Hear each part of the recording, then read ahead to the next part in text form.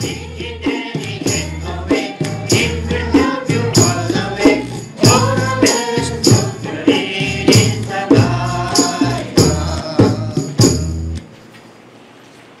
you, Saurabh brother. Please take your time. Thank you.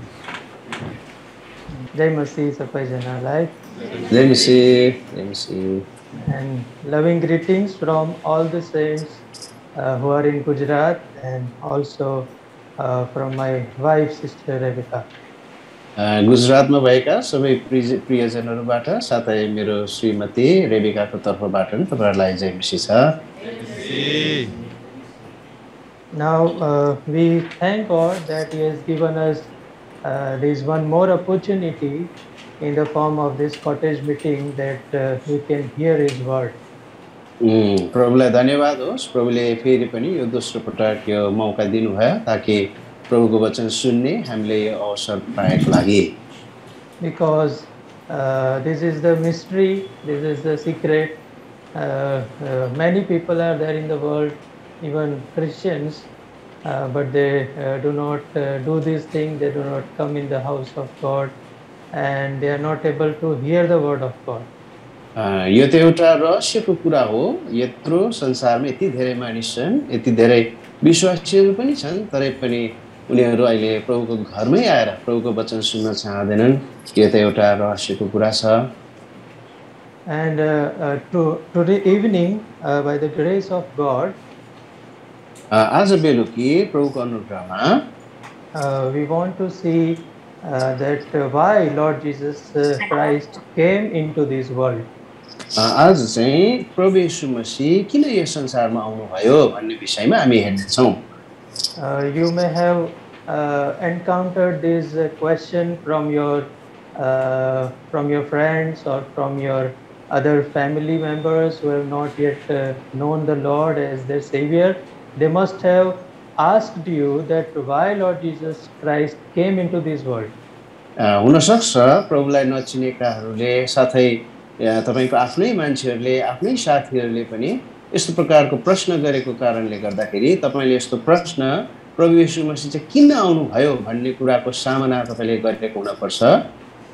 And many times when we share gospel also in our workplaces or where we study or with our friends, and we tell them that Lord Jesus came in this world in the form of man, they have this question.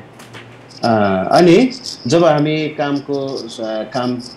हामी काम गर्ने ठाउँतिर होस्, हाम्रो साथीभाइहरूसँग बात मार्दा अनि सुसमाचार यस प्रकारले सुनाउँदा, यसरी प्रभु येशू मसीह संसारमा आउनुभयो भन्ने कुराहरू बताउँदा यो प्रकारको प्रश्न तपाईहरुलाई गरेको हुन सक्छ।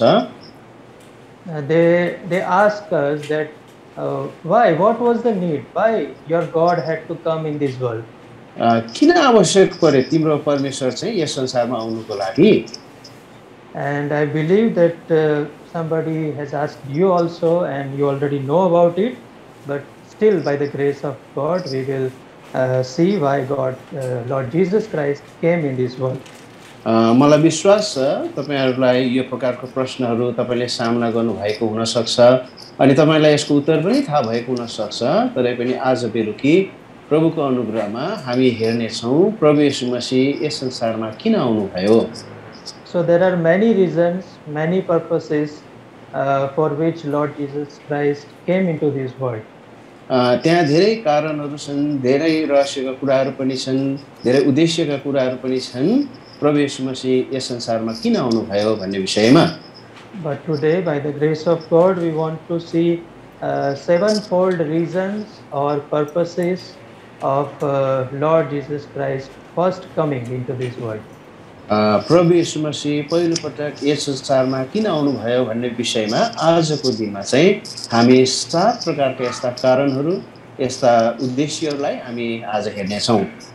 And before we go further, I request brother to pray for us. अगाडि बढ्नु अगाडि म ब्रदरलाई प्रार्थनाको निम्ति निवेदन गर्दछु। आउनुहोस् हामी प्रार्थना गर्छौं। दयालु प्रेम पिता परमेश्वर प्रभुजी हामी तपाईको शरणमा आएका छौं। प्रभु तपाईको उपस्थितिलाई हामीले थाहा गरिसकेका छौं। किनकि हाम्रो हृदयभित्र छुट्टै प्रकारको ईश्वरीय आनन्द हामीले महसुस गरिरहेका छौँ। तपाईँ जीवित हुनुहुन्छ अनि तपाईँ आफ्नो सिंहासनबाट मेरो हाम्रो निम्ति मण्डली इरोनको निम्ति बोल्न चाहिरहनु भएको कुरालाई पनि हामी अनुभव गर्न सक्छौँ।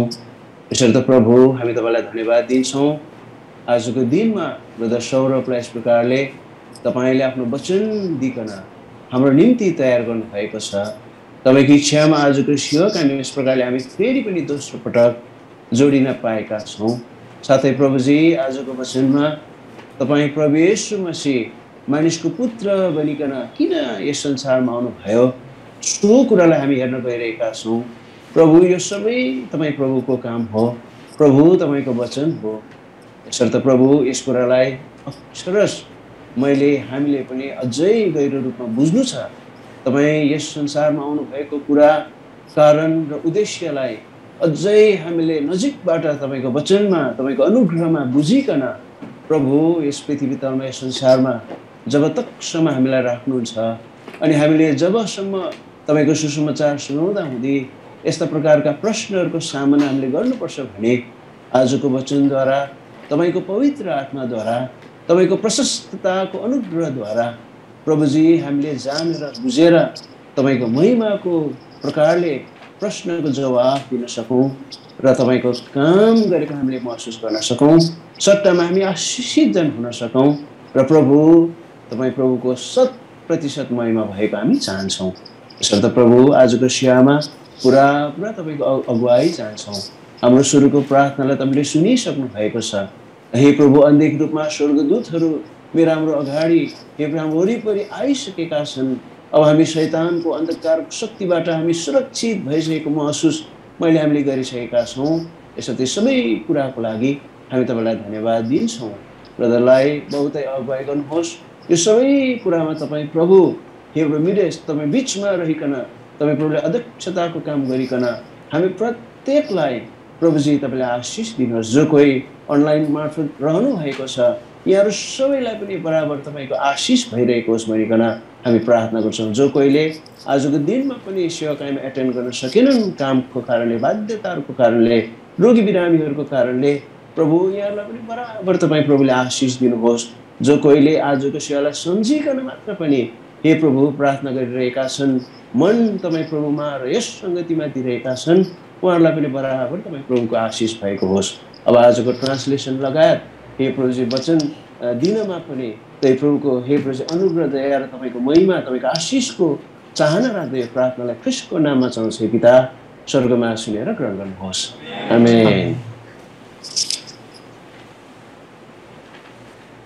So there was the last song that we were singing just now. अहिले अन्तिम एउटा भजन जो हामीले गाइरहेका थियौँ। And in that song there was the first reason that why Jesus Christ, Lord Jesus Christ came into this world. अनि त्यही भजनमा पहिलो कारण थियो किन प्रभु येशू मसीह यस संसारमा आउनुभयो भनिकन। Let us read this verse, Gospel of Matthew chapter 9. आउनुहोस् यो वचनलाई हामी मत्तीको सुसमाचार 9 अध्यायबाट हामी पढ्छौँ। And verse 13. 13 पद। तर तिमीहरू मत्ती 9 अध्यायको 13 पद। Matthew 9 verse 13. मत्ती 9 अध्याय 13 पद। तर तिमीहरू जाऊ र त्यसको अर्थ के रहेछ सिक, म दया चाहन्छु बलिदान होइन, किनकि म धर्मीहरूलाई होइन तर पापीहरूलाई पश्चातापका निम्ति बोलाउन आएको हुँ। So our Lord Jesus Christ came into this world to call sinners unto repentance. प्रभु येशू मसीह यस पृथ्वीमा यस संसारमा पापीहरूलाई पश्चातापको निम्ति बोलाउन आएको हुँ, धर्मीहरूलाई होइन। And we see in all the Gospels, in all the 4 Gospels, that Lord Jesus Christ went to different places, and wherever he went, he called sinners and gave them the gift of salvation. यो चारैवटा सुसमाचारको किताबमा हामीले हेर्न सक्छौँ प्रभु येशू मसीह विभिन्न ठाउँहरूमा जानुभयो अनि जहाँ जहाँ जानुभयो पापीहरूलाई बोलाउनु भयो अनि पापीहरूलाई पश्चातापको निम्ति बोलाउनु भयो र उहाँले चाहिँ एकदमै त्यो उदाहरणीय मुक्तिको त्यो दान उहाँले दिनुभयो। We will see just one example, Gospel of Luke chapter 19. एउटा उदाहरणको निम्ति हामी लुकाको किताब 19 अध्यायमा हामी हेर्छौँ From verse 1 to verse 10. 1 पददेखि 10 पदसम्म हामी हेर्नेछौँ। Now, लुका Luke 19 chapter from 1 to 10. लुका 19 अध्यायको 1 पददेखि 10 पदसम्म हामी हेर्छौँ। And here is the story of Zacchaeus. यहाँ चाहिँ जक्कैको एउटा कथा छ। And you may be knowing this, so we will not read all the verses because I believe that from Sunday school we are taught this story. यो तपाईहरुलाई यो कथा तपाईहरुलाई थाहा भएको हुन सक्छ, त्यसकारण यो त सन्डे स्कुलमा पनि हामीले सन्डे स्कुलदेखि सुनिआएको हो, यसकारण यो सबै चाहिँ खण्ड हामी पढ्दैनौँ। But when Jesus Christ was, as is mentioned in the first verse, he was passing through Jericho. यहाँ जो उल्लेख गरिएको छ, येशू ख्रीष्ट जो यरीकोबाट भएर यरीको भित्र पस्नु भयो, जाँदै गर्नुहुँदा And there was a man whose name was Zacchaeus. अनि त्यहाँ चाहिँ एउटा मानिस थियो, उसको नाम थियो जक्कै। And he was a rich man. अनि ऊ त एकदम धनी मानिस थियो। Because he was a tax collector. अनि ऊ चाहिँ एउटा ट्याक्स उठाउने महसुल उठाउने हाकिम थियो। And you know that these tax collectors, whether they are junior or whether they are senior, they are all rich men. यो महसुल उठाउनेहरू जो कोही छ, जो चाहे त्यो सानो होस् चाहे ठुलो होस्, उनीहरू एकदमै धनी हुन्छन्। Because we know how they work, we already know that thing. किनकि हामीलाई थाहा छ उनीहरूले चाहिँ कस्तो प्रकारको काम गर्छ भनिकन। So just recently there is one boy from our assembly and he was going in his motorbike, on his motorbike. भर्खरै मात्र हाम्रो यही ठाउँबाट एउटा जवान केटा आफ्नो बाइकमा चाहिँ जाँदै थियो। And he had the license but he did not have the PUC, you know, pollution under control certificate. उसँग लाइसेन्स पनि थियो, तर उसँग अर्को एउटा PUC भन्ने एउटा कार्ड, त्यो कार्ड चाहिँ थिएन। So that policeman asked him, where is your license? So he gave him the license. अनि त्यो पुलिसले सोध्यो, खै तिम्रो लाइसेन्स? अनि उनले लाइसेन्स दिए। And then he asked, where is the PUC? अनि उनले फेरि सोध्यो, खै त PUC चाहिँ? And he told that I have not brought it, must be in the house, I have forgotten. मैले त्यो त ल्याइन, त्यो पक्कै मेरो घरमा छ, मैले ल्याउन बिर्से। And now what to do? So policeman said that 500 rupees is the penalty. अब के गर्ने त भन्दा पुलिसले सोध्यो, 500 चाहिँ जरिमाना लाग्छ। And this boy did not have that much money. अब यो केटोसँग त्यो 500 त थिएन। And policeman asked that how much do you have? अनि त्यो पुलिसले सोध्यो, त्यसो भए तिमीसँग कति चाहिँ पैसा छ त? And he told that I have only 200 rupees. अनि उनले भने मसँग त 200 रुपैयाँ मात्रै छ। And then he said, okay, it is okay, you give me and then go. अनि उनले भने ठिकै छ, त्यही 200 देऊ अनि ठिकै भइहाल्छ, तिमी जाऊ। So there was no receipt for that. So this kind of work, this kind of things were going on with these tax collectors. अनि यस प्रकारले यो महसुल उठाउनेहरूले यस प्रकारको कामहरू गर्छन्। So this Zacchaeus also was this kind of man. अनि यो जक्कै पनि यस्तै प्रकारको मानिस थियो। But as we read in Matthew 9:13, Lord Jesus Christ came into this world to call sinners unto repentance. तर हामीले जसरी मत्तीको किताब 9 अध्यायको 13 पदमा हेर्यौं, पापीहरूलाई पश्चातापको निम्ति उहाँ आउनु भएको भन्ने विषय। So Lord Jesus Christ looked at Zacchaeus and he told like we read in verse 5, brother, please you can read verse 5. अब सोही प्रकारले 19 अध्यायको 5 पदमा प्रभु येशू मसीहले पनि जक्कैलाई के भन्दैछ हामी त्यो पढ्ने छौं।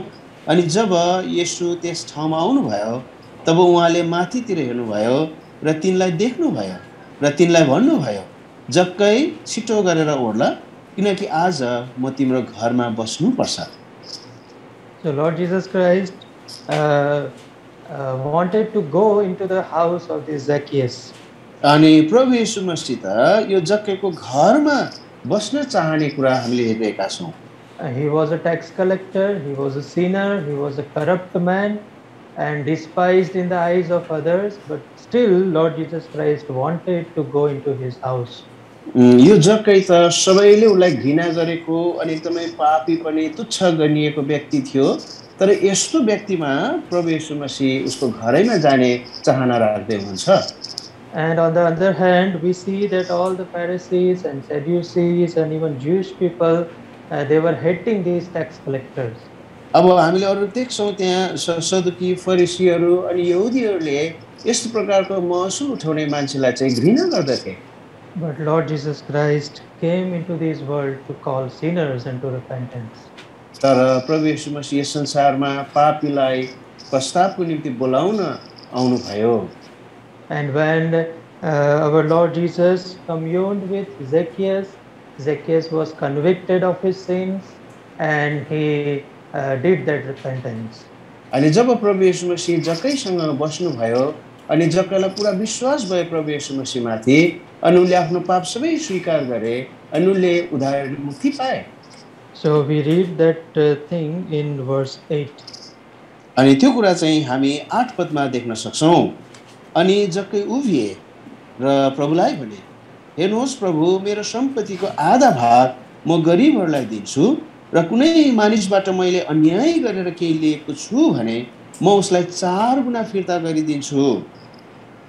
So according to the book of Leviticus, according to the law which was given by God unto Moses, यो व्यवस्थाको किताब अर्थात् व्यवस्था अनुसार लेवीको किताब अनुसार जो परमेश्वरले मोसालाई दिनु भएको थियो, the rule was that if any man cheats any man, he has to give that money back and also he has to add the fourth portion.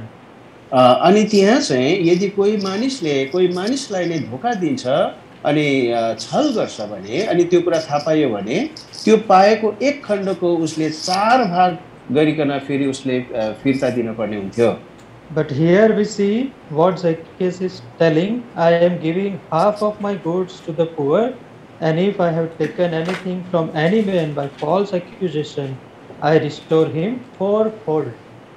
अनि यहाँ पनि यहाँ के भन्दैछ जक्कैले, मेरो सम्पत्तिको आधा भाग म गरिबहरूलाई दिन्छु र कुनै मानिसबाट मैले अन्याय गरेर केही लिएको छु भने म उसलाई 4 गुणा फिर्ता गरिदिन्छु। So he was convicted of his sin and Lord Jesus Christ brought such a great change in his life that he is ready to give 4 times greater amount than which he has forcefully taken. अनि यस प्रकारले जक्कै एकदमै विवश भयो, उनको विश्वास बढ्यो प्रभु येशू मसीहमाथि अनि यस प्रकारले चाहिँ प्रभु येशू मसीहमा विश्वास गरेको कारणले जक्कैले यस प्रकारले भन्न सकिरहेको छ कि मैले पनि कसैबाट अन्याय गरिएको छ भने 4 गुणा फिर्ता गरिदिन्छु। The rule was that you have to give the fourth portion, not multiply by 4 but divided by 4. अनि यो नियम चाहिँ यस्तो थियो कि त्यो भाग गरेरको 4 हैन, तर गुणा गरेर 4 भाग चाहिँ होइन, तर भाग गरेर चाहिँ 4 भाग दिन पर्थ्यो। For example, if Zacchaeus has taken 100 rupees forcefully, यदि एकदमै बलजफ्तमा बलजफ्तीको साथमा जक्कैले 100 रुपैयाँ लिएको छ भने so he has to return that 100 rupees. उसले त्यो 100 पनि फिर्ता गर्नु पर्थ्यो। And fourth portion means 25 rupees he has to add in that 100 rupees. अनि उसले चारौं भाग अर्थात् त्यो 100 मा चाहिँ 25 रुपैयाँ पनि उसले थप गरिकन दिन पर्थ्यो। So he has to give back 125 rupees. अनि उसले चाहिँ फिर्ता गर्दाखेरि चाहिँ दिन पर्छ 125 रुपैयाँ। But here the change which Lord Jesus Christ brings into our life, we can say that he wants to give fourfold. Means he has taken for 100, he is ready to give 400. यहाँ प्रभु येशू मसीहले चाहिँ यस्तो प्रकारले जक्कैको जीवनलाई परिवर्तन गरिदियो अनि सबैलाई कसैलाई पनि परिवर्तन गर्न सक्नुहुन्छ कि फिर्ता गर्दाखेरि यहाँ चाहिँ 4 गुना अर्थात् 100 रुपैयाँ हो भने 400 रुपैयाँ फिर्ता गर्न सक्ने प्रकारको जीवन. So this kind of change nobody on this earth can bring, only Lord Jesus Christ. तर यस कारणले गर्दा यस पृथ्वी तलमा यस संसारमा यस्तो प्रकारको मानिसमा परिवर्तन अरु कसैले ल्याउन सक्दैन, केवल प्रभु येशू मसीहले मात्र. And Lord Jesus Christ himself told in verse 9, please read the verse 9. प्रभु येशू मसीह आफैले यस प्रकारले भन्दै हुनुहुन्छ 9 पदमा, अनि येशूले तिनलाई भन्नुभयो, आज यस घरमा मुक्ति आएको छ, किनकि यिनी पनि अब्राहमका छोरा हुन्. So he also got that gift of salvation. अनि उहाँले उनलाई उद्धार अनि मुक्तिको त्यो इनाम दिनुभयो. So the first reason when somebody asks you, or even you may be also having this question, then the answer is Lord Jesus Christ came into this world to call sinner unto repentance. यसकारण तपाई हामीलाई पनि कसैले यस प्रकारको प्रश्न सोध्छ भने चाहिँ तपाईले भन्न सक्नुपर्छ, प्रभु येशू मसीह यस संसारमा पापीहरूलाई पश्चातापको निम्ति गराउनका निम्ति आउनु भएको हो. We know there are many criminals in this world. अब हामीलाई थाहा छ यस संसारमा धेरै प्रकारका यस्ता क्रिमिनलहरू छन्. And when they are caught in their crime and judgment is given, they are given 10 years, 15 years, 20 years in the prison. अनि उनीहरूले जुन यो क्राइम गरेको हुन्छ त्यो क्राइममा उनीहरूले सजाय पाएको हुन्छ, कतिले पाएको हुन्छ 10 वर्ष 15 वर्ष यस प्रकारले. And when they complete that punishment and they come out of the jail, अनि जब उनीहरूले त्यो सजाय चाहिँ कटाएर जेलबाट जब उनीहरू बाहिर निस्कन्छन्, we know that many of them they do the same thing or even the worst crimes. अनि हामीलाई थाहा छ त्यो व्यक्तिहरूले निस्केर फेरि उनीहरूले त्यही पहिलाकै प्रकारको काम गर्न सक्छन् या त अझ त्यो भन्दा खराब प्रकारको काम पनि गर्छन्. But only Lord Jesus Christ can bring a change in the life of sinner. तर प्रभु येशू मसीहले मात्र पापीमा चाहिँ सो प्रकारको परिवर्तन ल्याउन सक्छ. And the second thing we read in the same portion, and that is verse 10. अब हामी दोस्रो कुरा चाहिँ दोस्रो कारण चाहिँ सोही भागमा हामीले पढेका छौं, त्यो चाहिँ हो 10 पदमा, किनभने मानिसका पुत्र हराएकोलाई खोज्न र मुक्त गर्न आएका हुन्. So Lord Jesus Christ came into this world to save that which was lost. प्रभु येशू मसीह यस संसारमा आउनुभयो जो हराएकोलाई खोज्नका निम्ति. And we know when Lord Jesus Christ was in this world, he gave many parables. हामीलाई थाहा छ प्रभु येशू मसीह यस संसारमा जब रहनु भएको थियो उहाँले धेरै प्रकारका दृष्टान्तहरू बताउनु भएको थियो. And one of them, the well known, is the lost sheep. अनि एउटा चाहिँ एकदमै हामीले सुनेको बुझेको चाहिँ हराएको भेडा. And there was a shepherd and he had 100 lambs. अनि त्यहाँ एउटा गोठालो थियो अनि उसको 100 वटा भेडाहरू थिए. And one of them was lost. अनि एउटा चाहिँ त्यहाँ 100 मध्येको एउटा चाहिँ हरायो. He already had 99. उसँग 99 वटा छँदै छ. Still he left those 99 and went and searched that one lost sheep. And when he found that, he was so full of joy. अनि त्यो 99 लाई एकापट्टि राखेर त्यो एउटाको लाई खोज्नको निम्ति जब अगाडि बढे अनि जब त्यो गोठालो त्यो हराएको एउटालाई भेटाए तब हामीले देख्छौं उनी कस प्रकारले ती ठूलो आनन्दको साथमा फर्केका छन्. Luke chapter 15 from verse 1 to 7 we can read this parable. यो दृष्टान्त चाहिँ हामी लुकाको किताब 15 अध्यायको 1 पददेखि 7 पदसम्म हामी देख्न सक्छौं. So Lord Jesus Christ came into this world to seek and to save that which was lost. अनि प्रभु येशू मसीह यस संसारमा चाहिँ हराएकोलाई खोज्नका निम्ति र बचाउनका निम्ति आउनुभयो. We read that verse again in Gospel of Matthew, chapter 18, verse 11. यो कुरा चाहिँ हामी मत्तीको किताबमा 18 अध्यायको 11 पदमा हामी देख्न सक्छौँ। Matthew 18, verse 11. मत्तीको किताब 18 अध्यायको 11 पदमा हामी त्यो देख्न सक्छौँ। किनभने मानिसका पुत्र हराएकालाई बचाउन आएका हुन्। So, this is the second important reason why Lord Jesus had to come in this world. यसकारण यो चाहिँ दोस्रो कारण हो, उद्देश्य हो किन प्रभु येशू मसीह यस संसारमा आउनुभयो। We see one incident in Luke chapter 9, Gospel of Luke chapter 9. एउटा घटना हामी लुकाको किताब 9 अध्यायमा देख्न सक्छौँ। And from verse 51 to 56. त्यो चाहिँ 51 पददेखि 56 पदसम्म हामी देख्न सक्छौँ। Here Lord Jesus was with his disciples and going from one village to another village preaching the word of God. यहाँ चाहिँ प्रभु येशू मसीह आफ्नो चेलाहरूसँग थिए अनि एउटा गाउँदेखि अर्को गाउँ सुसमाचार प्रचार गर्दै उहाँ हिँड्नुहुन्थ्यो। And there was a village where they did not welcome Lord Jesus Christ.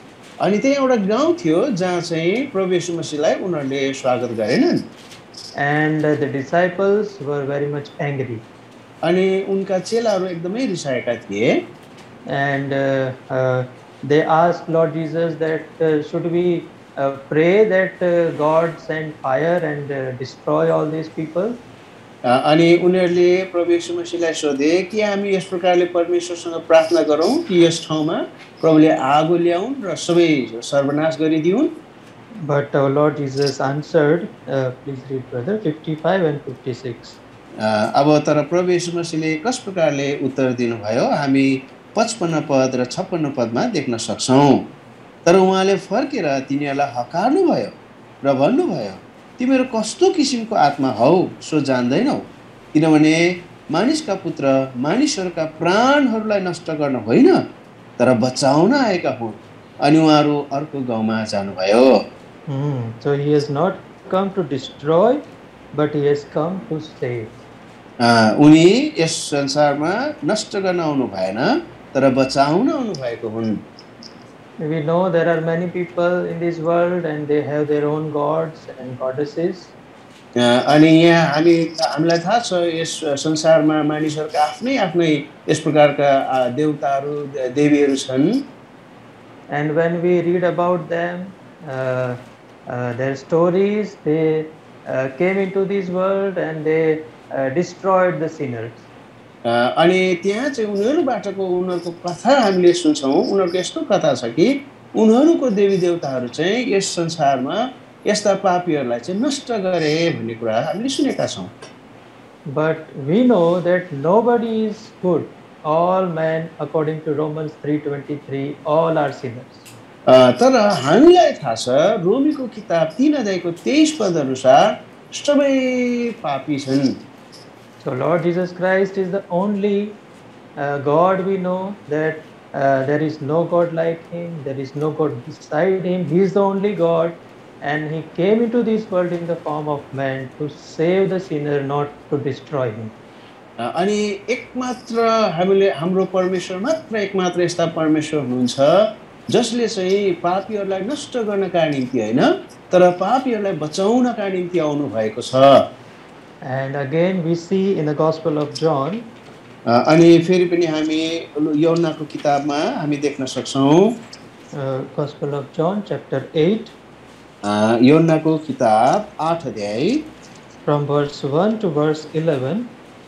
1 पददेखि 11 पदसम्म We know that there was a woman who was caught in adultery. हामी देख्न सक्छौँ त्यहाँ एकजना स्त्री थिइन् जो चाहिँ व्यभिचारमा पक्राउ परेकी थिइन्। And according to the law of Moses, she was to be stoned. That was the punishment. अनि मूसाको व्यवस्था अनुसार त यस्ता प्रकारका पाइएकालाई चाहिँ ढुङ्गाले हानेर चाहिँ यस प्रकारले नष्ट गर्नुपर्ने थियो। But Lord Jesus Christ did not come into this world to destroy, but he came to save. तर हाम्रो प्रभु येशू मसीह यस संसारमा नष्ट गर्नका निम्ति आउनु भएन तर बचाउनका निम्ति आउनु भयो। So he replied them, we will read verse 7. हामी उहाँले उत्तर दिनुभएको कुरा 7 पदमा हामी देख्न सक्छौं। तर जब तिनीहरूले उहाँलाई सोधेकै गरे तब उहाँले आफूलाई सोझो पारेर तिनीहरूलाई भन्नुभयो, तिमीहरूमध्ये जो पाप रहित छ त्यसैले पहिले त्यसलाई ढुङ्गाले हानोस्। So our Lord asked them that, okay, it is the law of Moses and you want to stone him, okay, but whoever among you is sinless, let him come first and stone him the first stone. ठीक छ, मूसाको व्यवस्था अनुसारले यस प्रकारको पाइएकोलाई ढुङ्गाले हान्न पर्छ, ठीक छ। यस कारणले तिमीहरूमध्ये जो कोही पाप रहेछ उ पहिला आओ अनि उले ढुङ्गाले हान। And we know that nobody is without sin in this world. अनि हामीलाई थाहा छ यस संसारमा पाप रहितको मानिस कोही पनि छैनन्। In the sight of man, there are different levels or different degrees of sin. Some say that fornication or adultery is a serious sin and lying is a lighter sin. अब मानिसहरूको आफ्नै मानिसमा चाहिँ मानिसहरूको आफ्नै प्रकारको विचारहरू छन् कि उनीहरूले त्यो पापलाई पनि तहमा राख्छन् कि कसैले भन्छन् व्यभिचारको कुरा चाहिँ माथिल्लो तहको पाप हो अनि अरू चोर्नु भने ढाँट्नु भन्ने कुरा चाहिँ अलिकति अलिक तल्लो तहको पाप हो भनिकन। But in the sight of God, all sins are equal. तर परमेश्वरको नजरमा चाहिँ फेरि सबै पापहरू बराबर छन्। We know that in the New Testament, Lord Jesus Christ told that whoever is among you who thought a wrong thought in his mind about a woman, he has already committed fornication with her. किनकि हामीले यस प्रकारले नयाँ नियममा हामीले देखिसकेका छौं कि प्रभु येशू मसीहले भन्नुभएको छ जस कसैले विचारमा सोचमा मात्रै पनि यो प्रकारले नराम्रो कुनै स्त्रीमाथि सोचेको छ भने उसले त्यही नै पनि व्यभिचार गरिसकेको छ। So our Lord Jesus Christ sees all the sin equal, whether it is lying or whether it is deceit or it is hypocrisy or adultery or fornication or whatever is there. In his sight, all sins are equal. यसै कारणले परमेश्वरको नजरमा यस्तो प्रकारको व्यभिचारको पाप होस्, चोरी को पाप होस्, झाँटेको पाप होस्, कपटीपना सहितको पाप किन नहोस्, सबै प्रकारका पापहरू परमेश्वरको नजरमा चाहिँ बराबर छ। And how we can say? Because Lord Jesus Christ did not told them that whoever among you have not committed adultery, let him come and stone her the first stone. यो चाहिँ हामीले कसरी थाहा गर्न सक्छौं भन्दाखेरि प्रभु येशू मसीहले यस प्रकारले भन्नु भएन कि तिमीहरू मध्ये कसले चाहिँ व्यभिचार गरेको छैन उ चाहिँ आएर ढुङ्गा हान भनिकन। But Lord Jesus Christ told them that whoever is among you who has not committed any sin, let him come first and stone the first stone. तर प्रभु येशू मसीहले भन्नुभयो तिमीहरू मध्ये जो कोहीले पाप गरेको छैन उ चाहिँ पहिला आओस् र उसले चाहिँ ढुङ्गाले हानोस्। And it is written that one by one they all came back. अब त्यहाँ लेखिएको छ एक जना गर्दै उनीहरू चाहिँ फर्केको छ। And in the 8th verse, brother, you can please read verse 8. अब यो 8 पदमा पढ्दैछु। अनि फेरि उहाँले निहुरेर भुइँमा लेख्नुभयो। So this is the mystery. We do not know what Lord Jesus Christ wrote on that ground. अनि यो चाहिँ एउटा रहस्यको कुरा छ, हामीलाई थाहा छैन उनले भुइँमा के लेख्नुभयो भनिकन। And there are many explanations about this. अनि यो विषयमा चाहिँ धेरै प्रकारका व्याख्यानहरू छन्। And Boxing uncle used to tell like this. Boxing अंकलले चाहिँ यस प्रकारले भन्नुहुन्थ्यो, when Lord Jesus Christ told them that whoever is among you is without sin, let him come first.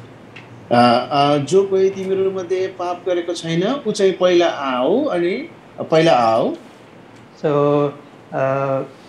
suppose there Brother Saurabh is there, Brother Amos is there, Sister Rebecca is there.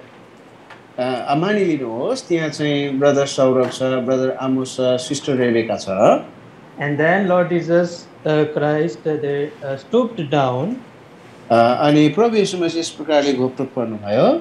And then he was writing on the ground what sins Saurabh has committed, what sins Amos has committed, what sins Rebecca has committed. अनि त्यहाँ लेख्दै हुनुहुन्थ्यो को सौरभले चाहिँ के पाप गरेको छ, आमोसले के पाप गरेको छ, रेबिकाले के पाप गरेको छ. So there were many people there, many Pharisees, many Sadducees, and Jewish people, they were there. त्यहाँ धेरै यस प्रकारले फरिसीहरू थिए, सदुकीहरू थिए, यहुदीहरू थिए.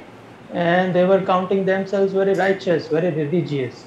अनि उनीहरूले आफैलाई एकदमै हामी एकदमै धर्मी छौँ, हामी एकदमै धार्मिकतामा छौँ भनिकन उनीहरूले यस प्रकारले भन्ने गर्थे. And Baksa uncle used to tell that Lord Jesus was writing their sins one by one for each and every man's sin on the ground. अनि भक्सिङ अङ्कलले यस प्रकारले भन्नुहुन्थ्यो त्यहाँ चाहिँ एक जना गरिकन उनीहरूले गरेको पापहरू के छ, एकवटा पापहरू चाहिँ उनले लेख्दै थिए. And when they saw that, they could not stand there and they returned to their place. अनि उनीहरूले जब त्यो कुरालाई देखे उनीहरू त्यहाँ उभिनै सकेनन् अनि उनीहरू यस प्रकारले त्यस ठाउँ छोडेर फर्केर गए. But the woman was there and the Lord Jesus was there. अनि अन्तिममा ती स्त्री मात्र थिइन् अनि प्रभु येशू मसीह मात्र थिइन्. And we know that our Lord Jesus is without sin. अनि हामीलाई थाहा छ प्रभु येशू मसीह चाहिँ बिना पाप सहित त्यहाँ हुनुहुन्छ.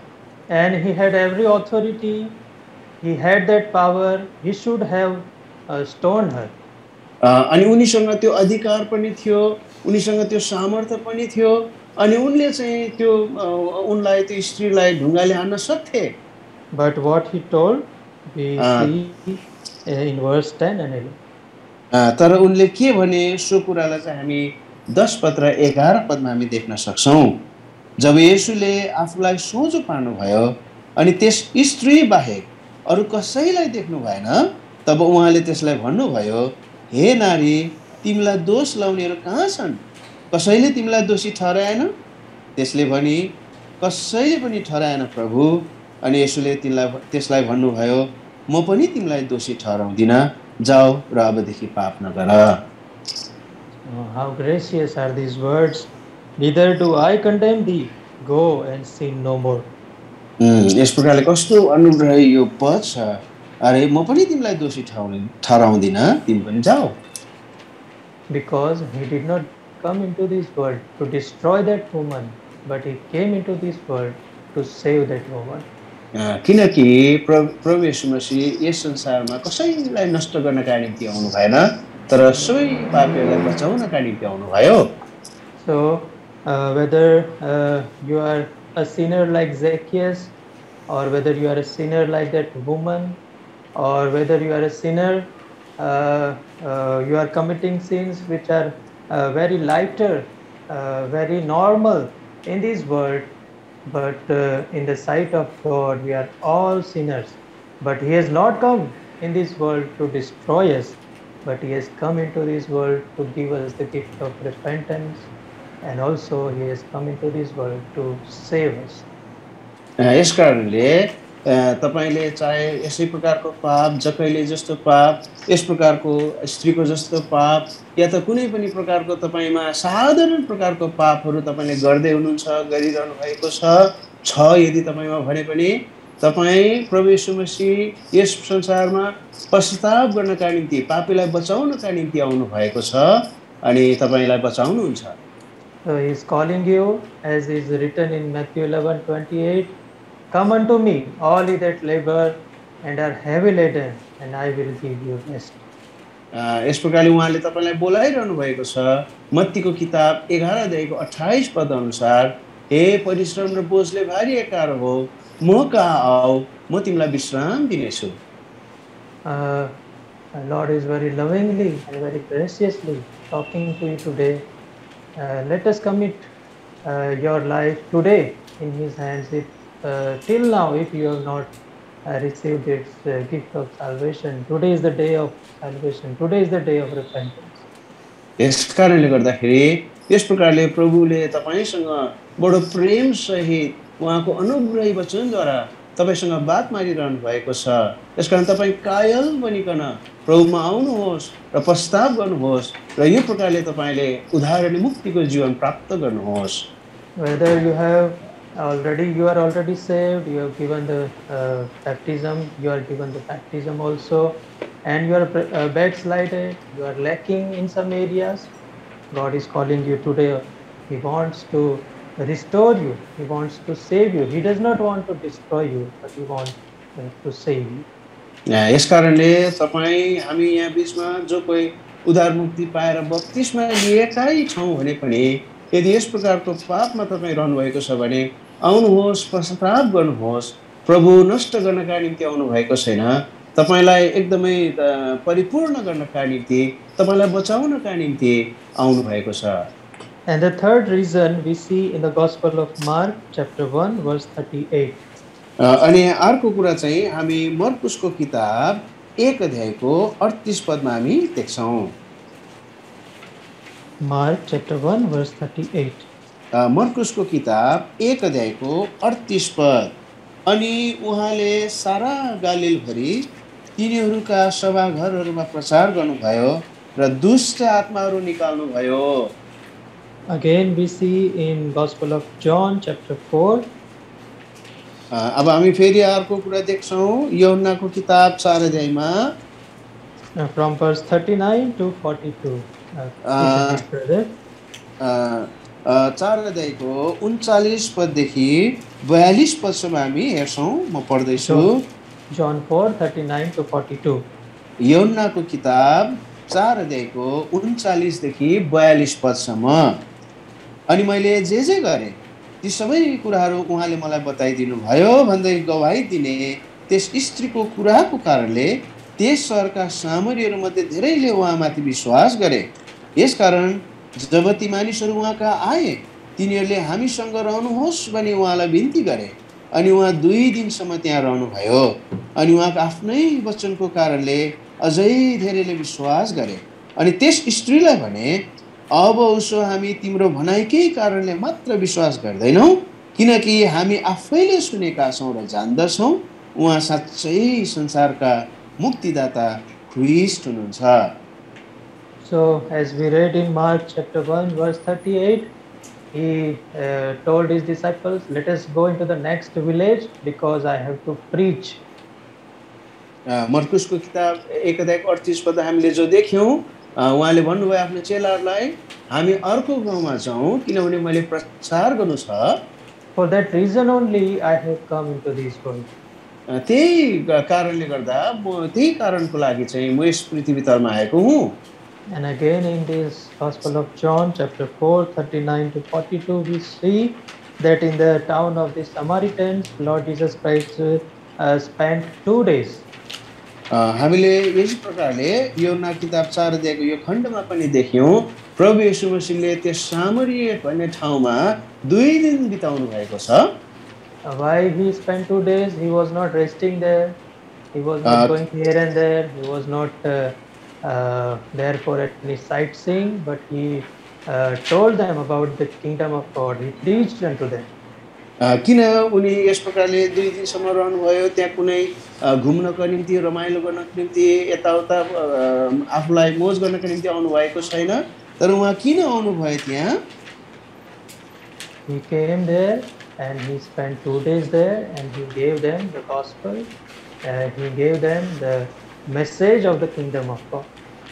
उनी यस ठाउँमा आउनु भयो, उहाँले प्रचार गर्नुभयो, उहाँले सन्देश दिनुभयो परमेश्वरको राज्यको विषयमा।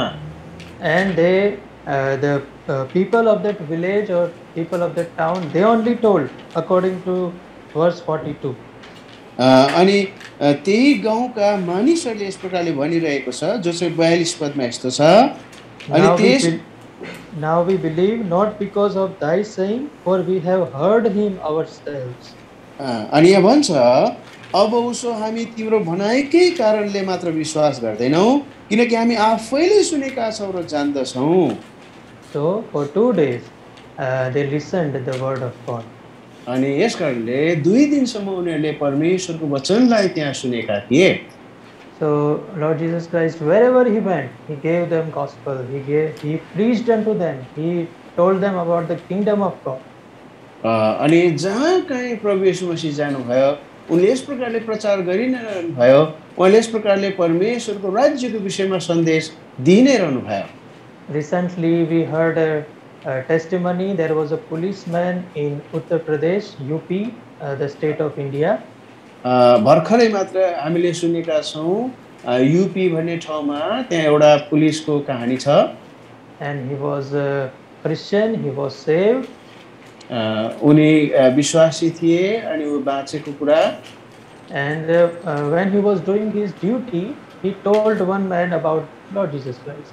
उनले त्यहाँ आफ्नो काम जो गरिरहेको थियो ड्युटी, त्यतिखेर उसले प्रभु येशू मसीहको बारेमा बताएको थियो अनि बाँचेका पनि थिए। And he told one man that please believe on the Lord Jesus Christ because he can give you the life, he can give you the abundant life.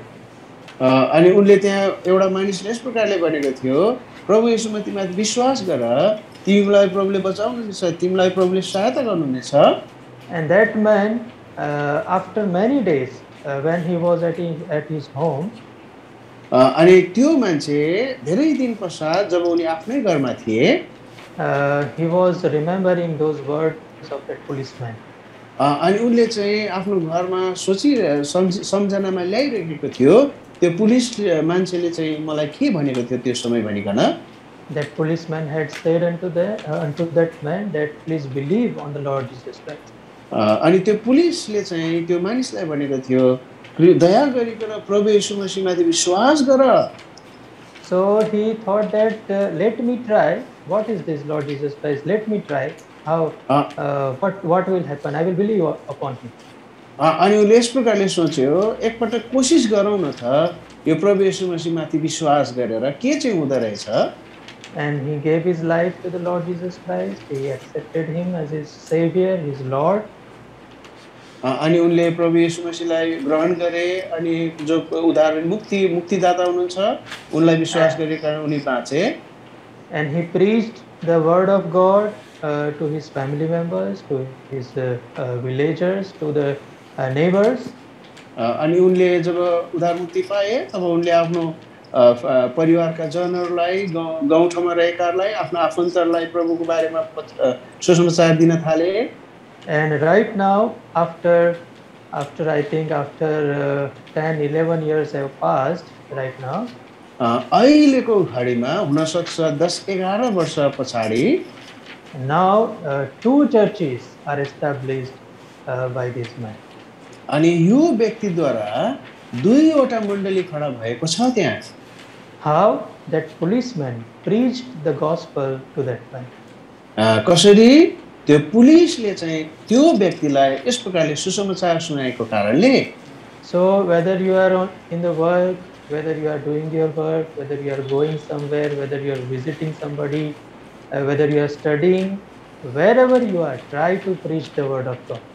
यस कारणले तपाईँ जहाँ कहीँ किन नहोस्, तपाईँ काममा होस्, तपाईँ कसैको घरमा जाँदै हुनुहुन्छ, तपाईँ कोही साथीहरूसँग हुनुहुन्छ, जहाँ कहीँ प्रभुको सुसमाचार सुनाउनुहोस्।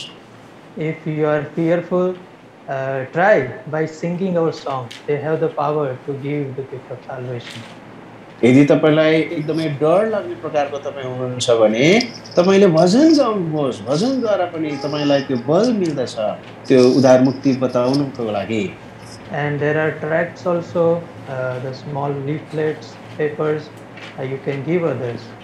अनि तपाईहरु त्यहाँ ट्र्याक्सहरु पनि छ, त्यहाँ यस प्रकारको पर्चाहरु पनि छ, तपाईले त्यो कुराहरु पनि बाँड्न सक्नुहुन्छ। So this is the reason why Lord Jesus Christ came. He came to preach the word of God. यसै कारण गर्दा यो पनि एउटा कारण हो प्रभु येशू मसीह किन यस संसारमा आउनु भयो। उहाँले चाहिँ परमेश्वरको वचन बाँड्नका निम्ति आउनु भयो। And the fourth reason we see in John chapter 10 and verse 10. अब चौथो कारण चाहिँ हामी यूहन्नाको किताब 10 अध्यायको 10 पदमा हामी देख्छौं। John 10:10. यूहन्ना 10 अध्यायको 10 पद, चोर त चोरु मारौँ र नष्ट पारौँ भनेर मात्र आउँछ। म चाहिँ तिनीहरूले जीवन पाउन् र झन् प्रशस्त गरी पाउन् भनी आएको हुँ। Same chapter, verse 27 and 28. सोही अध्यायको 27 र 28 पद पनि हामी हेर्छौँ। मेरा भेडाहरूले मेरो स्वर सुन्छन् अनि म तिनीहरूलाई चिन्छु र तिनीहरूले मलाई पछ्याउँछन् अनि म तिनीहरूलाई अनन्त जीवन दिन्छु र तिनीहरू कहिल्यै नष्ट हुने छैनन्, न त कसैले तिनीहरूलाई मेरो हातबाट खोसेर लैजान्छ। So Lord Jesus Christ came into this world because he wants to give you this life. किनकि यस संसारमा प्रभु किन आउनुभयो? किनकि तपाईलाई जीवन दिन उहाँले चाहनुहुन्छ। In this life he wants to bless you. अनि यो उहाँको जो जीवन जो दिन चाहनुहुन्छ त्यहाँ तपाईलाई आशीष दिनुहुन्छ। In this life, when you are on this earth, he wants to bless you. यो यही जीवनमा पनि यस पृथ्वी तलमा हामी रहेका छौँ, उहाँले हामीलाई आशीष दिन चाहनुहुन्छ। And in the coming world, he wants to give you that eternal or abundant life. अनि त्यो आउने संसारमा पनि उहाँले यस प्रकारले प्रशस्तताको त्यो आशीष, त्यो अनन्तको आशीष तपाईँ र मलाई दिन चाहनुहुन्छ। So that is the reason why he came into this world. अनि त्यो एउटा कारण हो किन प्रभु येशू मसीह यस संसारमा आउनुभयो। And the fifth reason we see in Mark, Gospel of Mark, chapter 10, verse 45. अब पाँचौं कारण हामी मर्कुसको किताब 5 अध्यायको Chapter 10, verse 45. मर्कुसको किताब 10 अध्यायको 5 पदमा हामी त्यो देख्छौँ। 45. अनि 45 पद, 10 अध्यायको 45 पद हामी त्यहाँ देख्छौँ। र तिमीहरूमा जो पहिलो हुने इच्छा गर्दछ ऊ चाहिँ सबैको दास, किनभने मानिसका पुत्र पनि सेवा गरिनलाई होइन तर सेवा गर्न र धेरैको सट्टामा छुटकाराको दामको निम्ति आफ्नो प्राण दिन आए। So there are two reasons given here. One of them is he came into this world to minister. यहाँ दुईटा कारणहरू दिएका छन्। पहिलो चाहिँ उहाँ सेवा गर्नका निम्ति। So our Lord Jesus Christ came into this world to minister unto the people. यहाँ प्रभु येशू मसीह संसारमा किन आउनुभयो? उनी सेवा धेरैका निम्ति सेवा गर्नका निम्ति आउनुभयो। As we see in Gospel of John chapter 13. हामी त्यहाँ जो योहन्नाको किताब 13 अध्यायमा हामी देख्छौँ। Gospel of John chapter 13. योहन्नाको किताब 13 अध्यायमा from verse 1 to verse 17. अनि 1 पददेखि 17 पदसम्म we see there that all the disciples are there. Lord Jesus Christ is also there. त्यहाँ हामी देख्छौँ सबै प्रभुका चेलाहरू पनि छन्, प्रभु येशू मसीह पनि त्यहाँ छन्। And it was the time of Passover. अनि त्यो चाहिँ पासोभरको समय थियो। And Lord Jesus Christ is there, disciples are there, and they are ready to eat the food. अनि त्यो निस्तारको समयमा त्यहाँ चाहिँ अब खाने अनि सबै यो खाने समयमा थियो। अनि त्यहाँ प्रभुका चेलाहरू प्रभु येशू मसीह पनि हुनुहुन्थ्यो। And what Lord Jesus did, we read in verse 4. अनि प्रभु येशू मसीहले के भन्नुभयो त्यो कुरा हामी 4 पदमा देख्न सक्छौँ। 4 and 5. 4 पद र 5 पद। उहाँ भोजनबाट उठ्नुभयो अनि आफ्ना लुगा एकातिर राखेर तौलिया लिनुभयो र आफ्नो कम्मरमा बाँध्नुभयो।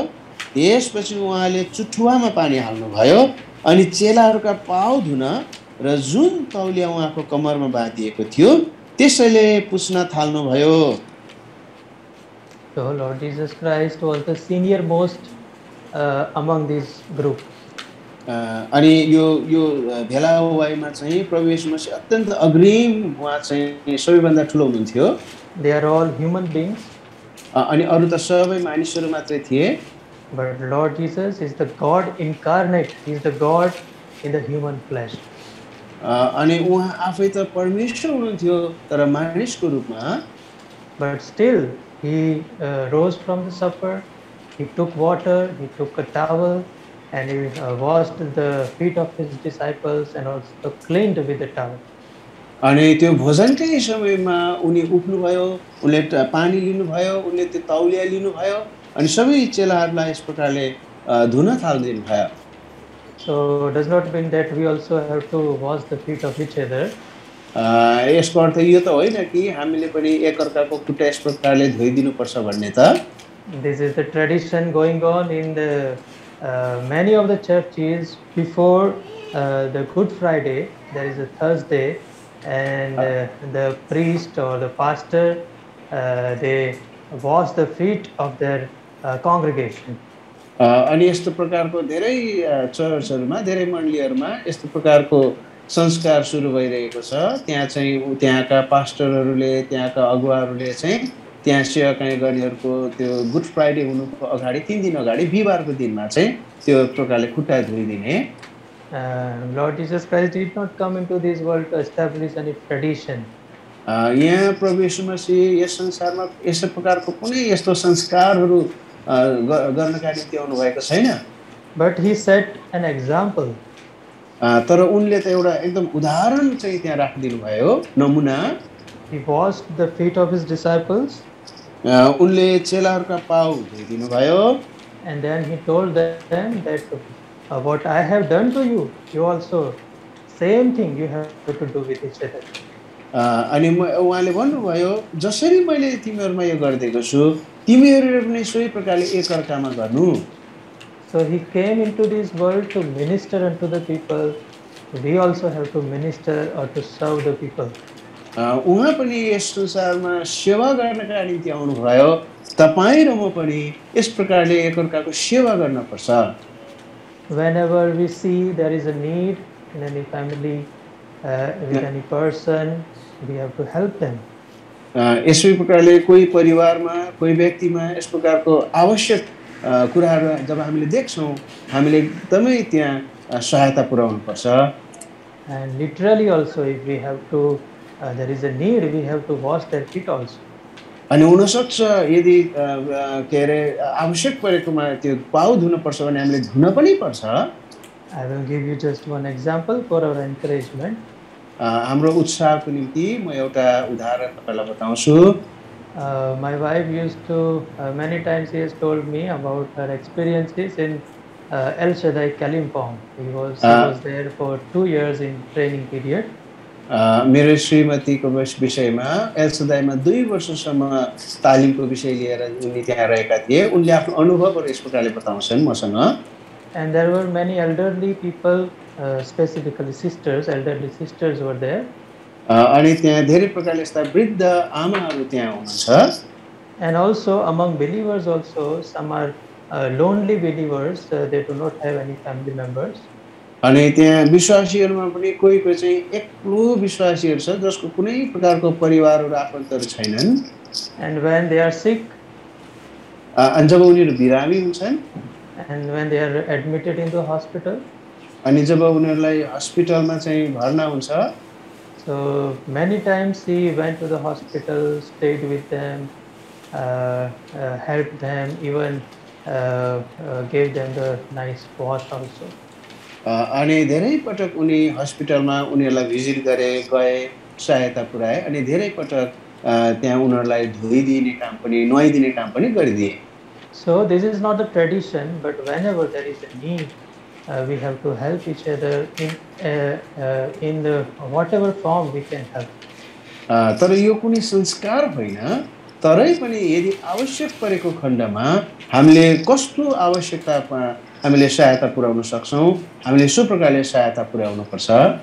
So the other reason, the sixth reason why Lord Jesus Christ came into this world, अब अर्को कारण किन प्रभु येशू मसीह यस संसारमा आउनु भयो त्यो 6औं कारण अब हामी हेर्दै छौं। Gospel of Luke chapter 12 अनि लुकाको किताब 12 अध्याय and verse 49. अनि 12 अध्यायको 49 पद। Luke 12:49. लुकाको किताब 12 अध्याय 49 पद। म पृथ्वीमा आगो झार्न आएको हुँ अनि यो अघि नै सल्किसकेको हुँदो होता म अरु के चाह गरौँ। So Lord Jesus Christ came into this world to send fire on earth. यसकारण प्रभु येशू मसीह यस संसारमा आगो पठाउन आउनु भएको छ। And you may be wondering, what is this? अनि तपाईहरु छक्क पर्दै हुनुहुन्छ होला, अनि यो के हो? This is not a good thing to send fire on earth. This is not a good thing. अब यो आगो पठाउनु भन्ने कुरा यो त असल कुरा त होइन। But we have to see that spiritual meaning behind it. तर हामीले यो विषयको आत्मिक कुरा चाहिँ के छ सो कुरालाई चाहिँ हामीले बुझ्न पर्छ। Which fire is talking about? कुन चाहिँ आगोको विषयमा चाहिँ बोलिरहेको छ? Lord Jesus Christ was telling about the Holy Spirit. प्रभु येशू मसीहले चाहिँ पवित्र आत्माको विषयमा बताइरहनु भएको छ। We know that when Lord Jesus Christ was crucified and then he was buried and then he rose again and went into the heaven. अनि हामीलाई थाहा छ जब उनलाई प्रभु येशू मसीहलाई गाड्यो अनि फेरि बौरी उठ्नु भयो अनि यस प्रकारले स्वर्ग जानु भयो। He sent the comforter, he sent the Holy Spirit. उनले सान्त्वना दिने अर्थात् त्यो पवित्र आत्मा पठाउनु भयो। And we see in Acts chapter 2. अनि त्यो हामी प्रेरितको किताब 2 अध्यायमा हामी देख्न सक्छौं। We will read that verse, Acts chapter 2. हामी त्यो पदलाई पनि हामी पढ्छौं, प्रेरितको किताब 2 अध्याय and verse 3. अनि 2 अध्यायको 3 पद। अनि आगाका जस्ता चिरा परेका जिब्राहरू तिनीहरूका देखा परे र त्यो तिनीहरू मध्ये हरेक माथि बस्यो। So the first time when Holy Spirit came into this world, they saw cloven tongues like as of fire. यस संसारमा पहिलो पटक जब पवित्र आत्मा आए तब यिनीहरूले यस्तो प्रकारले देखे कि आगाका जस्ता चिरा परेका जिब्राहरू जस्ता। So Lord Jesus Christ came into this world to send this fire, which fire? The fire of the Holy Spirit. यसकारण प्रभु येशू मसीह यस संसारमा यो आगो पठाउनु, जो आगो चाहिँ पवित्र आत्मा हो, सो कुरा पठाउनका निम्ति यस संसारमा आउनु भयो। We know that parable of 10 virgins. हामीलाई थाहा छ त्यो 10 कन्याहरूको कथा। 5 had their lamps burning and 5 were there, their lamps were not burning. 5 जनाको बत्ती चाहिँ बलिरहेको अनि 5 जनाको चाहिँ नबलेको हो। So what is the meaning behind that? अब त्यसको अर्थ चाहिँ के छ? त्यो पछाडीको अर्थ चाहिँ 5 virgins were wise virgins. They were living their life under the subjection of the Holy Spirit.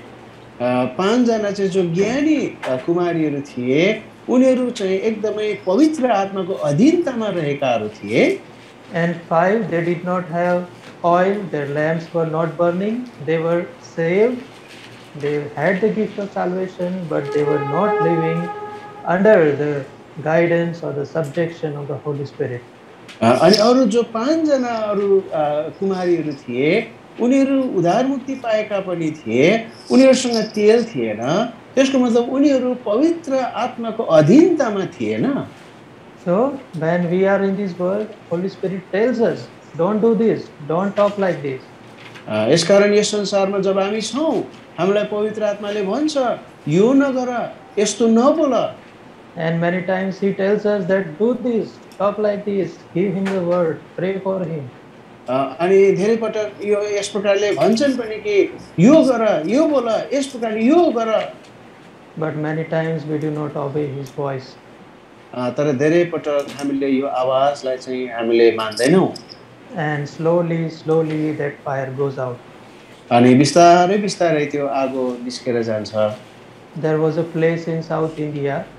त्यहाँ एउटा पश्चिम भारतमा एउटा ठाउँ थियो, दक्षिण भारतमा। And Bhakti uncle went into that place and there was a great revival. Many believed on the Lord Jesus Christ. अनि त्यहाँ भक्सिङ जानुभयो अनि त्यहाँ एकदमै ठुलो रिभाइभ भयो अनि त्यहाँ धेरैले यस प्रकारले विश्वास गरे। And after some days, spending some days there, now Bhakti uncle was ready to return to Hyderabad. अनि त्यहाँ धेरै यस प्रकार केही समय त्यहाँ व्यतीत गरे पश्चात उनी यसमा फेरि हैदराबाद फर्किनु भयो। and he boarded his train. He sat in his place. अनि उनी ट्रेनमा आउनुभयो अनि आफ्नो ठाउँमा आफ्नो सिटमा बस्नुभयो And hundreds of believers newly they had just before 1 day or 2 days they had experienced the gift of salvation. New believers, hundreds of them, they came to say goodbye to the uncle. अनि त्यहाँ भर्खरै 2 दिन मात्र ग्रहण गरेका विश्वास गरेका 2 दिन मात्रै भएका विश्वासीहरू 100 जना ब्रदर बक्सिङलाई बिदाई गर्नका निम्ति आएका थिए And as the train was ready to depart, अनि त्यो ट्रेन चाहिँ जब छुट्नका निम्ति तयार भइरहेको थियो they requested that uncle, please give us the last message. अनि उनीहरूले उहाँलाई अनुरोध गरे अङ्कल दया गरिकन अन्तिम सन्देश हामीलाई दिनुहोस् What is God's message for us now?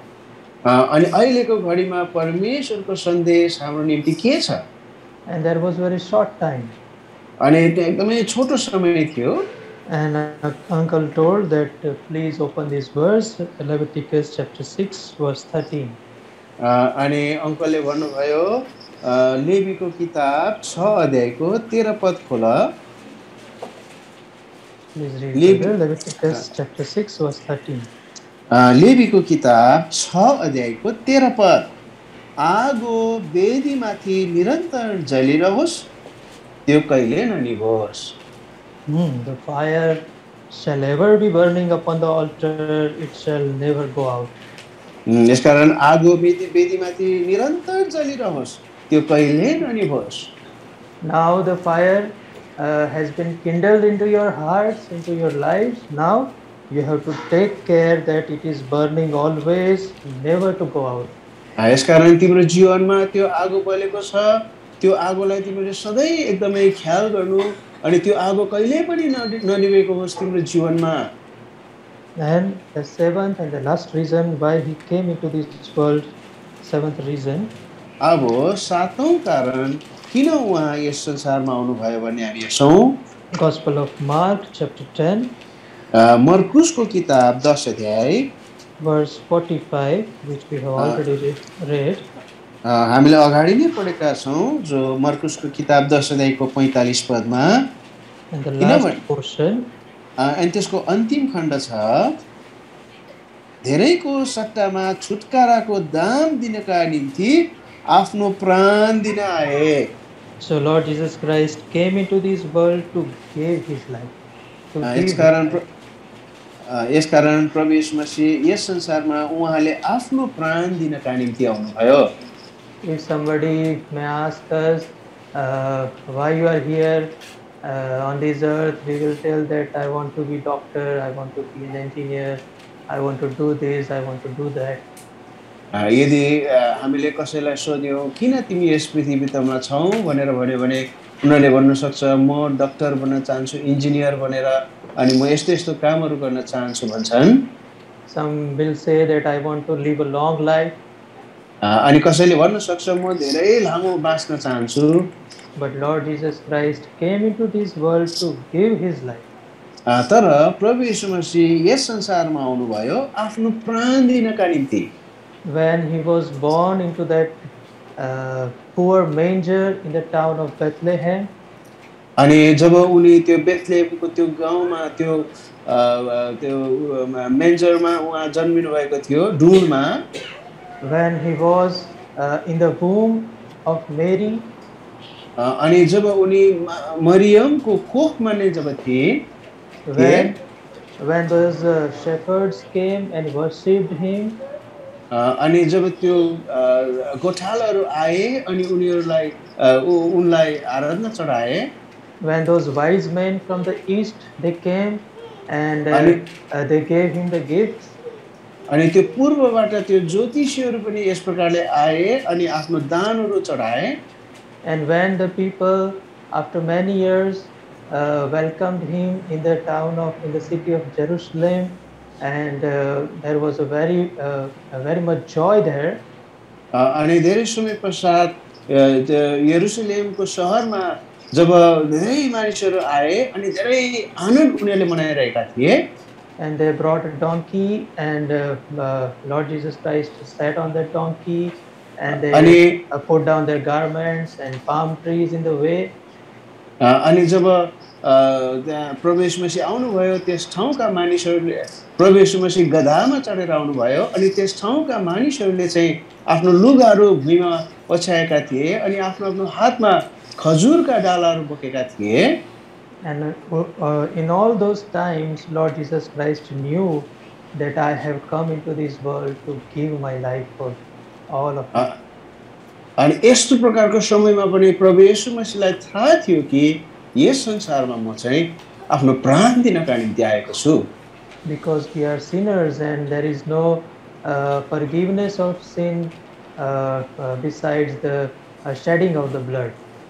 किनकि हामी पापी छौँ अनि हाम्रो पापको पश्चातापको निम्ति चाहिँ रगत बहिनु परेको थियो As we read in Hebrews chapter 9 verse 27, जब हामी पढ्छौँ हिब्रू किताब 9 अध्यायको 27 पदमा that shedding of the blood was important, was necessary to forgive us our sins.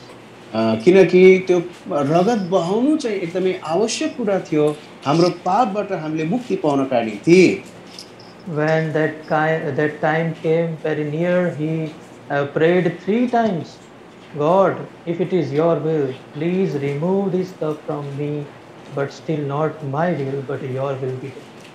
यसकारण त्यो समय जति नजिक आएको थियो प्रभु येशू मसीहले 3 पटक प्रार्थना गर्नुभएको थियो यो मबाट यो कचौरा हटाइदिनुहोस् तर मेरो इच्छामा हैन तपाईको इच्छामा So Lord Jesus Christ came into this world. We saw that number one reason, he came to call sinners unto repentance.